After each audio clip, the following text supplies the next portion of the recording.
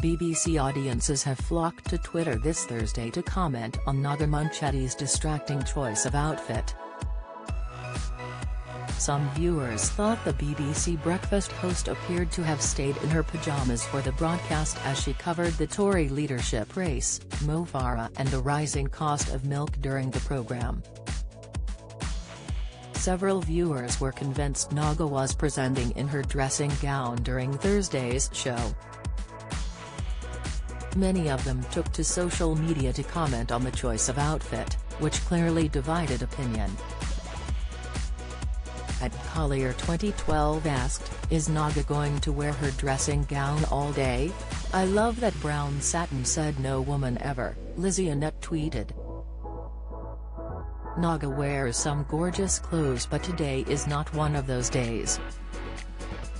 Steve Burness wrote, "Why's Naga wearing a raincoat in the studio?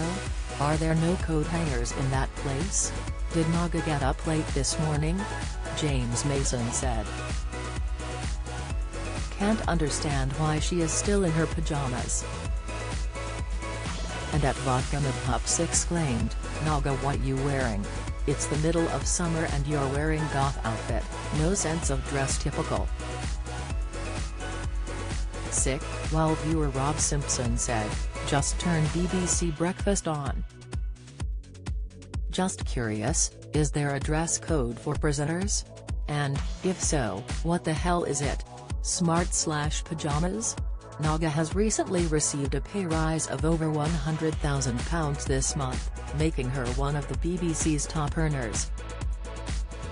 Spoilers, opinion, latest, her increase was the second highest for the channel, with Amol Rajan enjoying the biggest pay rise.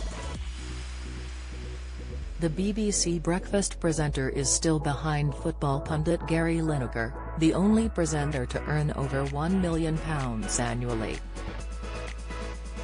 Earlier this week, Naga also had to issue an apology for failing to deliver a promised interview on her BBC Radio 5 live show. She revealed she was unable to air her anticipated interview with actress Rebecca Humphries on time as it still required editing. "Now, I did say that I was going to bring you the interview I did with the actor and writer Rebecca Humphries," she told her listeners.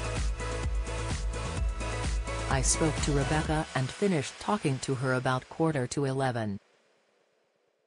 We want to do this justice, so we want to get a really good edit for you."